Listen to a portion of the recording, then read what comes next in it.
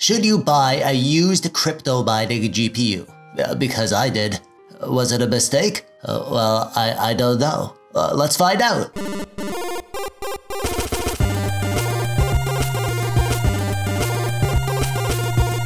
Oh hey, how you doing? TechDweeb here. Thanks for clicking on the video. So you might have heard that the good times are back. You can buy GPUs again.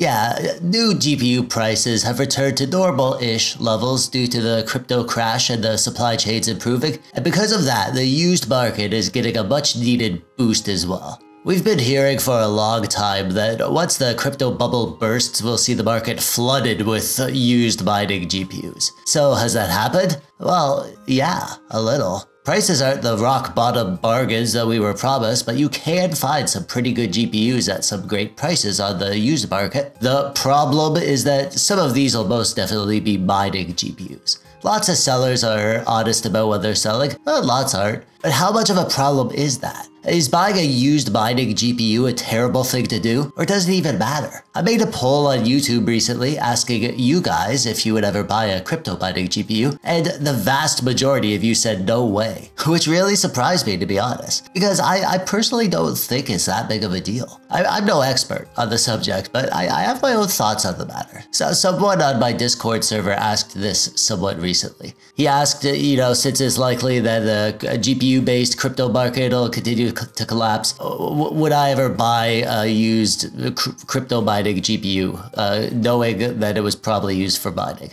I'm not gonna bother reading through my entire response, but I'll toss it up on the screen. And you can come by the Discord if you want to see the whole conversation. Actually, you should come by the Discord anyway. There's a good bunch of dweebs over there, I'll tell you that much. In a nutshell, I'm not fussed about mining GPUs because crypto miners usually undervolt their cards, so they're running at safer, lower voltages. And if they're gonna fail, they've likely failed already. The cards that are out there are probably fine. As long as you're not buying from like a shady seller who trying to sell a broken card that they fixed by baking it in the oven so it works temporarily or something. The way I see it, as long as the GPU works when you buy it, that's just fine. So there you go, that's my thoughts on the matter. I don't think it's really much of a problem. Yeah, you might get a GPU from a crypto zombie that didn't bother undervolting and ran the GPU into the ground. But you could also get a gaming GPU that was equally abused with a ton of long gaming sessions and overclocking. Buying used parts is just a roll of the dice sometimes. But there's nothing inherently destructive about crypto mining, as long as it's done right. I think that's like a misconception, is that the crypto mining is just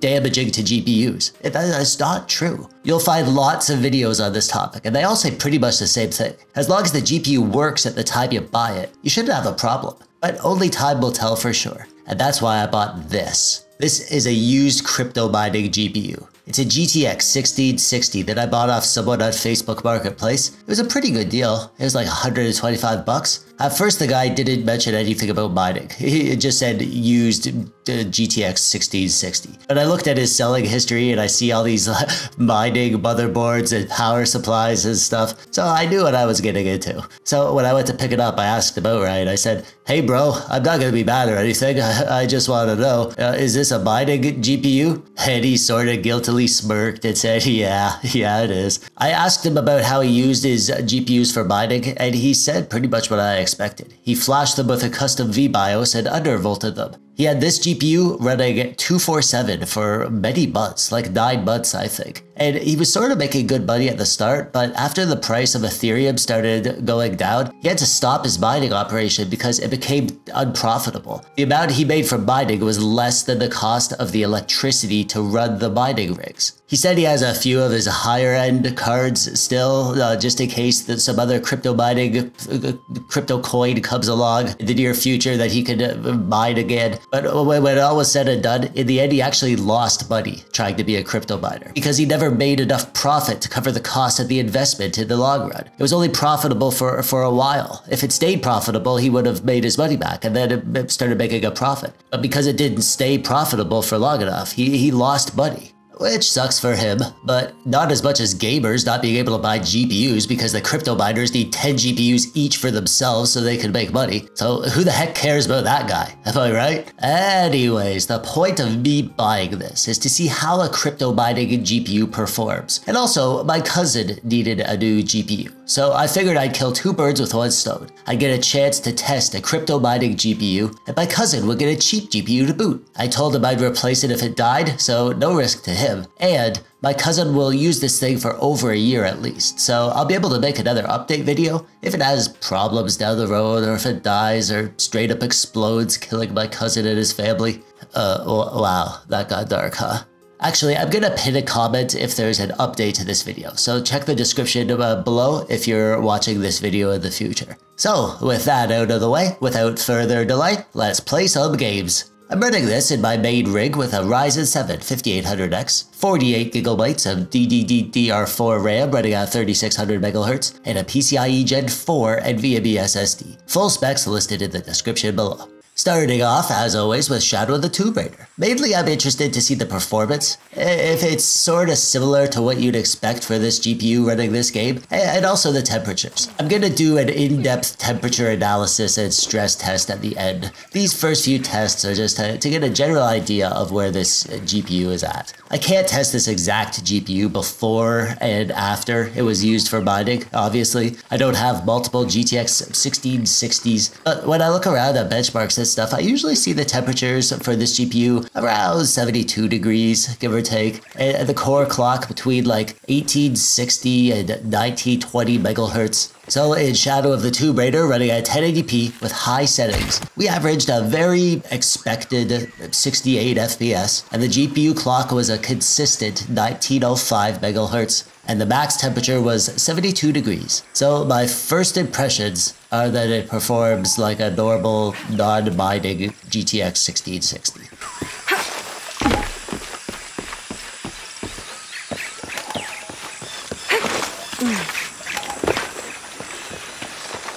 But one gaming test isn't enough to draw conclusions, so let's try some others. Horizon Zero Dawn's performance is about what I'd expect as well. I was running with 1080p with the favor quality preset, and I got an average of 57 FPS, with an average temperature of 71 degrees, and an average clock of 1920 MHz. I've chosen more GPU intensive games for these tests, by the way. I figure if we're gonna push this GPU, we might as well push it to the max. And see if we could give it something it can't handle. Horizon Zero Dawn is performing like I'd expect from a GTX 1660, and it hasn't caught fire yet, which is good. Let's see if it stays that way.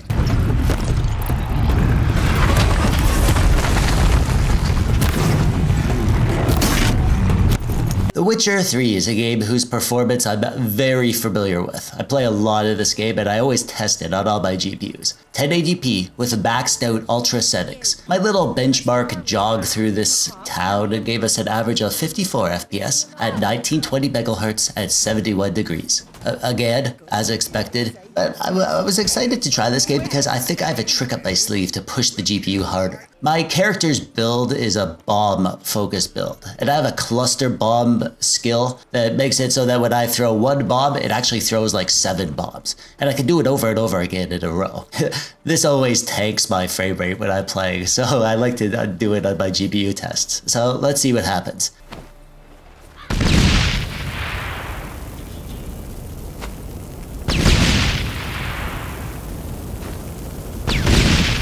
And would you look at that? My big bad bombs tank that FPS. It goes down to 39 FPS. But you know what's interesting is the temperatures. This is very taxing on the GPU, and the temperatures show it. It shoots up to 75 degrees when I do this bomb thing. And the clock's dropped down a little too, to 1905 MHz. My goal is to push this GPU to the point where it breaks, or at least throttles significantly. But it's not doing it yet. It's doing just fine here in The Witcher 3, to be honest. If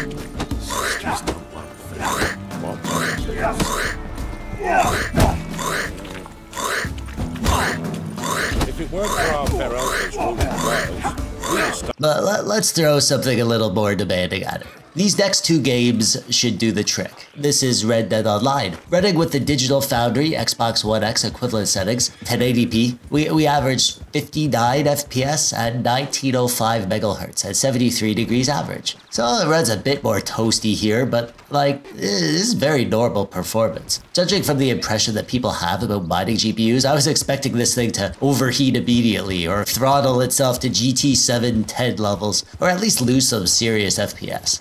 Nope, it is running just fine. There are probably some good reasons for that, and we'll talk about it in a bit though.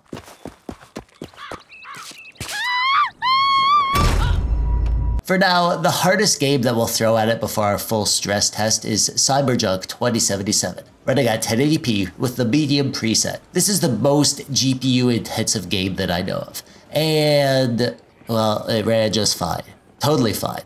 Better than the other games actually. 65 FPS at 1935 MHz and 68 degrees. I was expecting this to crank things up, but it's a bit underwhelming to be honest. The card barely breaks a sweat, and it runs completely problem-free. I wonder if it got a chance to cool down because the game took so long to load. I was running this off an external hard drive, so like it took like 2 minutes to load. Maybe the GPU got a chance to cool down, I don't know. It's running totally fine here though.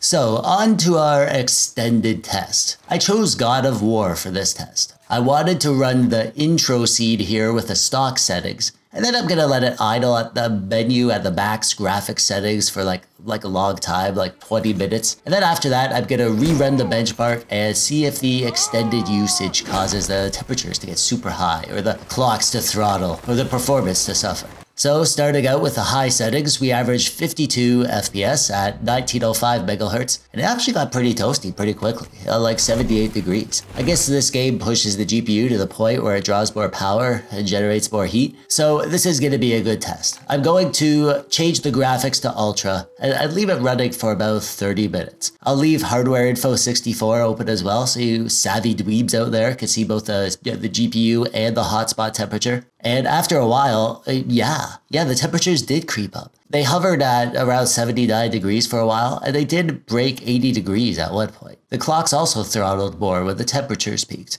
down to 1890 MHz. But even after all that, when I ran the benchmark immediately after this extended test, the result was exactly the same as before. 52 FPS, down to 1890 MHz, but still 78 degrees. And the FPS was exactly the same, which surprised me. I was expecting at least a little bit of a performance dip, but no, nothing.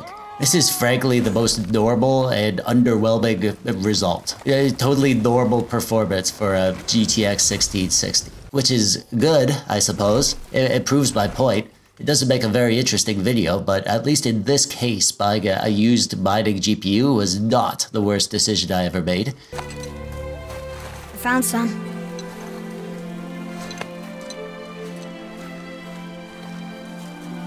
Get in the boat, boy. Yay! So like, if I'm having a fine experience, why do so many people have the belief that mining GPUs are bad? Does this prove them all wrong? Well, no, not exactly. It's a bit more complex. Because this is a 1660. It's not a GPU that runs crazy hot. It doesn't suck back a ton of power. It's a pretty low-level GPU for mining, to be honest. If this was a non-LHR 3070 or a 3080, then you'd probably have a much more exaggerated detriments if you got a GPU that was abused. But I gotta go back to my earlier points. Crypto mining, when done right, runs the GPUs at lower than stock voltages. If a component on the board is going to fail, it'll probably fail pretty early on in the GPU's life once it starts mining. The most likely thing to fail on a used mining GPU is the fans, to be honest, and they're easy enough to fix. I made a video on that, by the way. But the GPU itself, if it's still going strong and shows no signs of failure, then I don't see how it's suddenly going to develop issues when you're using it to game. These things are designed to be used. They don't have an odometer. They're not going to fail after a certain mileage. GPUs do fail, no question, but it's a roll of the dice. Maybe you'll get unlucky buying a mining GPU, but maybe you'll get unlucky buying a gaming GPU. We have to be rational here. Yes, crypto mining feels like it should be bad for a GPU, running it non-stop for months on end. But if you don't see any evidence that it has been damaged by doing so, then I don't see any reason not to snag a good deal on a good working GPU. Or at least consider rolling the dice if the price is right. Time will tell though. Like I said, I'm giving this GPU to my cousin and he plans to play lots of games on it. If it ever dies or develops any issues at all, I'm going to make a follow-up video and pin a comment on this video. I don't think I'll need to do that, but I'm willing to admit that I was wrong if I do. So get subscribed so you don't miss my potential future video begging for your forgiveness for my ineptitude. And that brings us to the end. Please let me know in the comments below. Are you wary of buying a crypto mining GPU? Have you had any good or bad experiences? Do you agree with the points that I've raised? Anything I foolishly missed or didn't discuss? Let me know your thoughts in the comments below. And while you're down there, click the thumbs up button if you liked the video, or the thumbs down button if you didn't. Subscribe so you don't miss any of my videos. I'm TechDweeb. Thanks for watching. Bye-bye.